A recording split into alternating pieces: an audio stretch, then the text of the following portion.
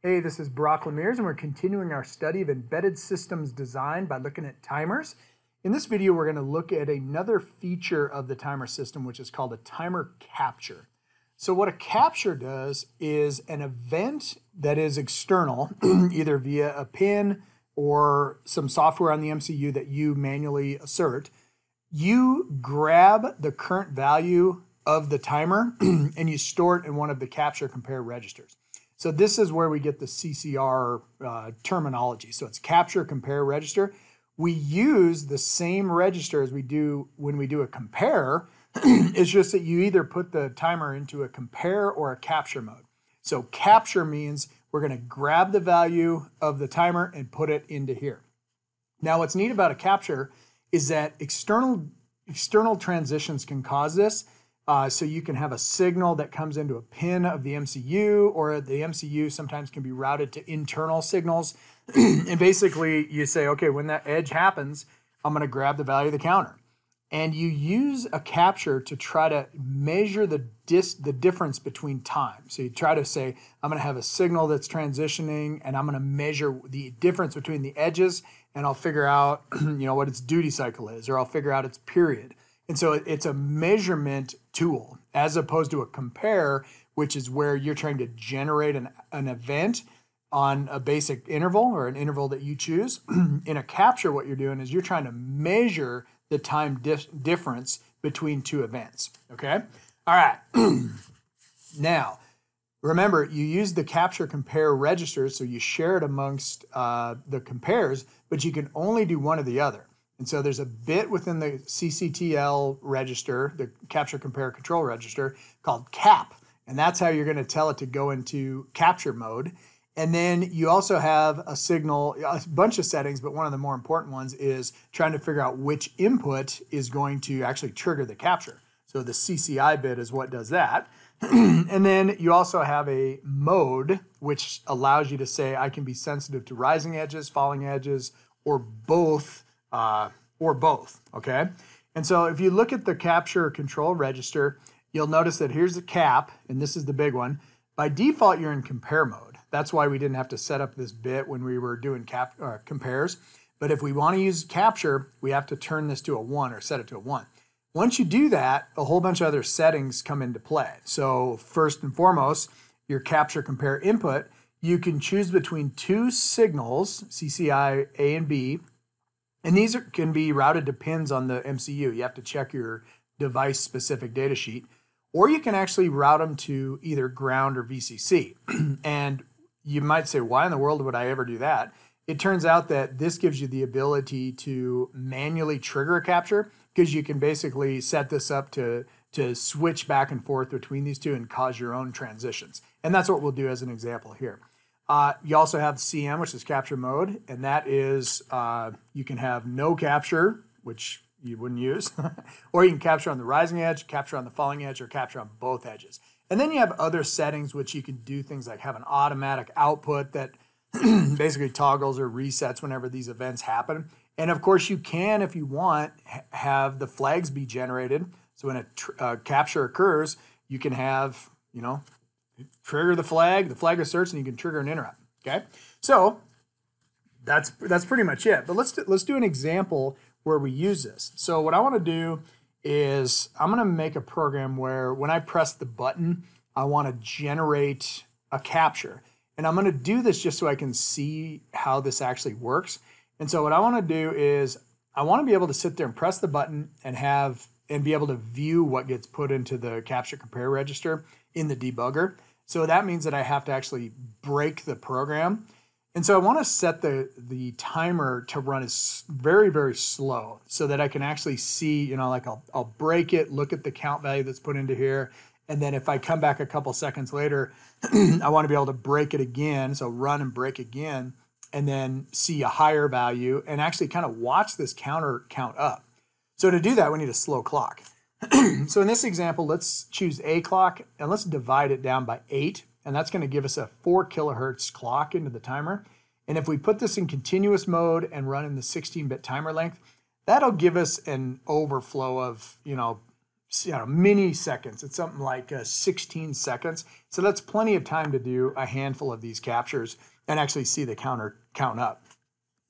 What we are going to do is if we want to generate this internally, I don't have anything routed to the bits, or I haven't really looked into that. So I just want to do this in software. I want to create an edge that causes the capture to occur.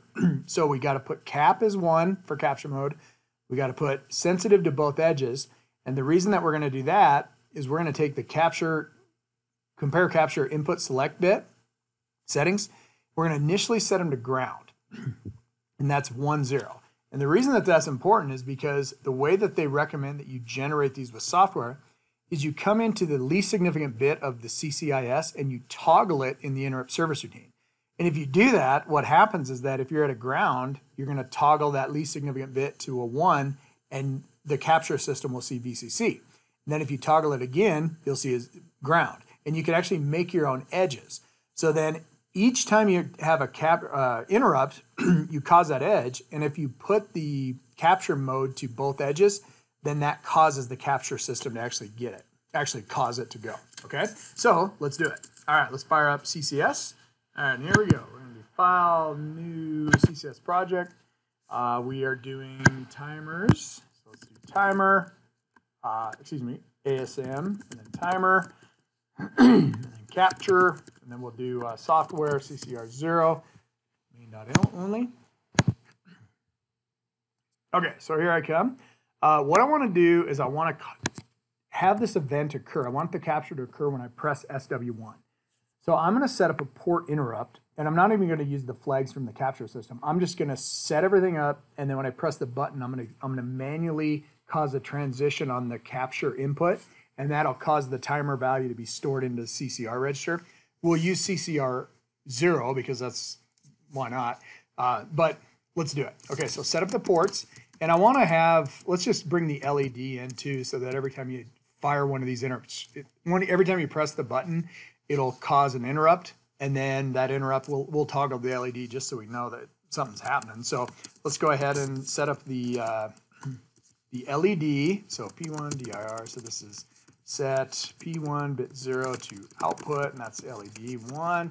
Then we'll do bit set or bit clear, and then we'll initialize it to P1 out, and we'll put LED 1 equals off initially.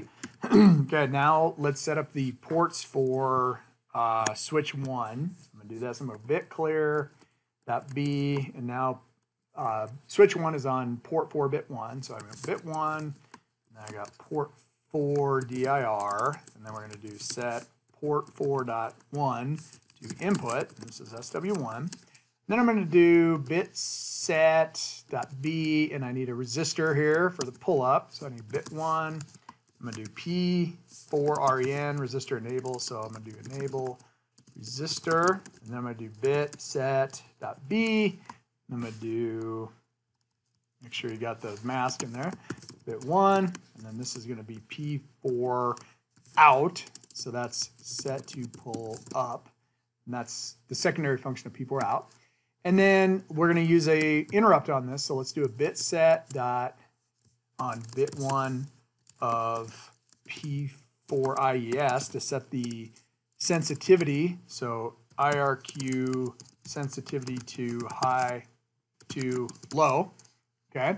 And then that should get the switch set up. So let's go ahead and turn on the digital IO system. So I lock LPM5. This is in the PM5 CTL0 register. So that's turn on digital IO. Okay, so that's that. And now we can do, let's set up the IRQ for switch 1. And this is gonna, what we need to do here is the following. So let's do bit set.b, let's do the local enable, which is bit 1 in P4IE. So this is local enable for switch 1, which is port 4 bit 1. And then we'll enable globals. So we'll do enable global, and that's for maskables. And then let's clear that flag. So let's go bit clear.b. And then we're going to do bit 1, and then we'll clear the flag in P4IFG. Okay? All right, so then clear the flag. All right, so we got this. So we're gonna, basically all we've done so far is what we've already done with ports. So we have the LEDs ready, the switch is ready, we've got an IRQ set up, and now let's set up the timer for this. So set up timer, and first thing we need to do, as always, is do a bit set, and now we're doing 16-bit operations because we're back to configuration registers for regular peripherals. We need to do the TB clear in the TB0CTL. So this is clear, or let's reset timer. It's actually clear timer. That's the recommended first thing to do. And now let's tell it to use a clock. So we're going to do TBSSEL __ a clock, and that's also in the TB0CTL register. So choose a clock. Now we got to divide this little buddy. So I'm going to use this mask that I looked up, which is called the ID bits. But then if you go __ 8, it'll put it in the, it'll have the mask bits for a divide by 8 in that first divider stage. That's cool.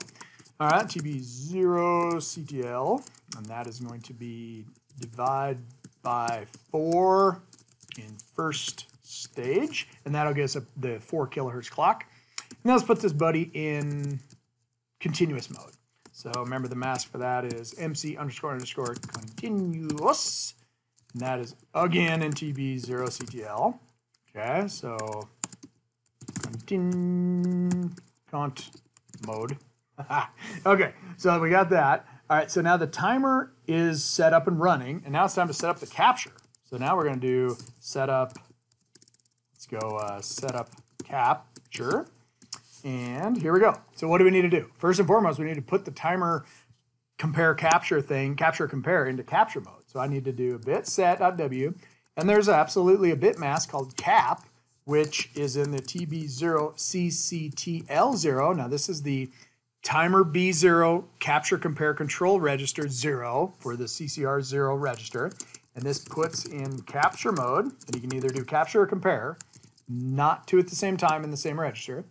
And then what I need to do is I'm going to set the sensitivity to both edges. So I'm going to do CM __ both. And that's another mask I looked up in the header file, and these are makes it really readable. So TB0 CCTL0. This is both edge sensitivity, and then I'm gonna do, and that's the sensitivity of when to do the capture.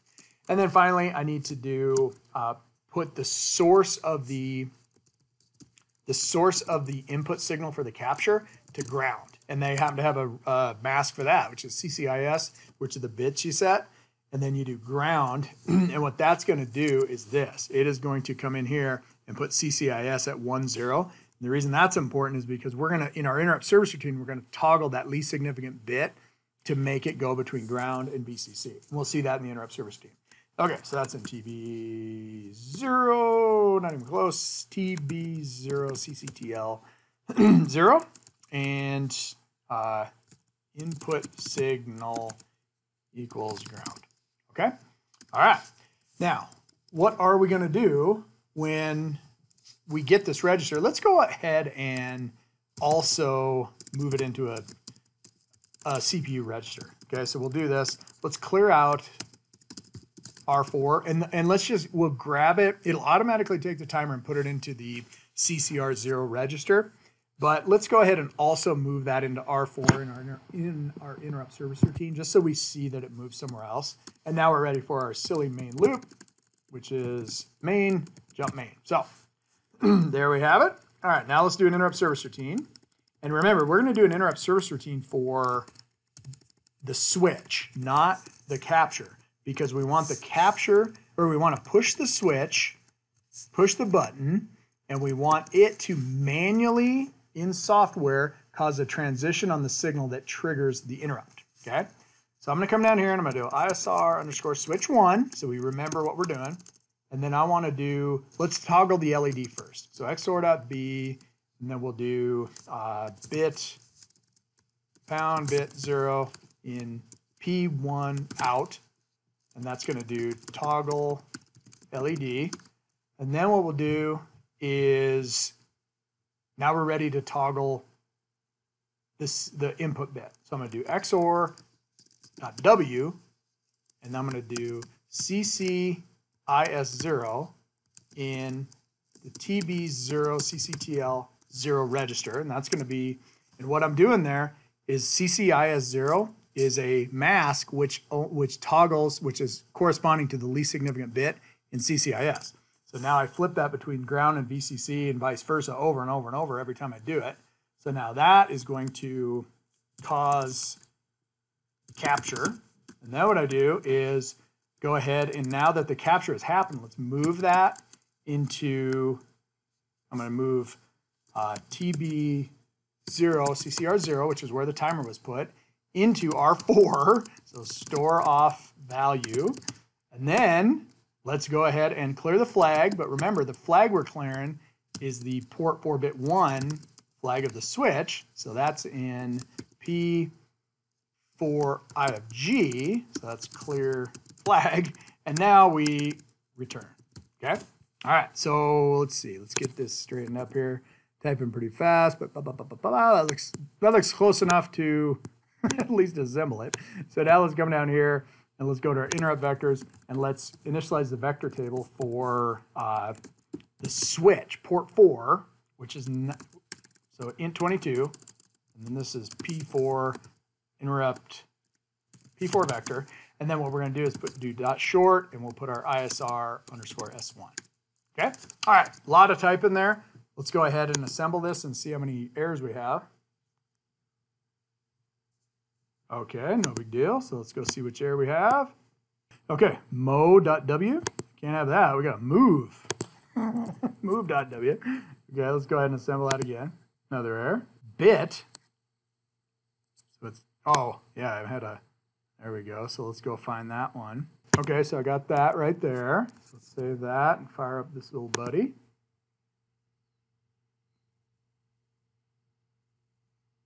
Okay, so now it's gonna go. Okay, so if I go, what I wanna do is I wanna go down, I'm gonna set a breakpoint in my interrupt service routine, but I wanna do it at like the last instruction. So I'm gonna do it right here. So now what's gonna happen is when I run this and I press the button, it'll fire the interrupt service routine for port 4-bit 1, and it'll go into the interrupt service routine, grab the value, and then store it off, and then stop. And so I should be able to stop this thing. Now the counters, and I can look at R4 here to try to see, and so watch what I'm gonna do. I'm gonna run, and I'm gonna come over here and I'm gonna press the button. And what I notice is, okay, LED 1 toggled, and it changed. So now look at what's in R4, 418E. Go ahead and run it again, and I'm gonna hit it again, 48E6. Okay, hit it again, just a button. See how it's counting up? Okay, so it looks like it's working. But now let's go look at what the actual timer value is. So come down here, scroll down, and get into the timer system. And you'll see you have TB0, CTL, all this stuff. TB0R is actually the timer value. TBCCR0 is the value that is stored from the timer. So now watch this. Now it's been a few seconds since I've ran it. So if I go run, boom. If I go run and boom. Now it's counting it's further along, but I can see that it's counting and I'm storing it. So I go boom, and then look at that. I run, hit the button. Okay, so you see how that's working? So it's pretty simple and kind of powerful if you want to take a time measurement. So, and in this one, this just showed you how to do a software force a manual capture by doing a software manipulation of this CCIS bit. Okay, you did it, congratulations. And that is timer captures. As always, remember to support my channel by subscribing, and see you.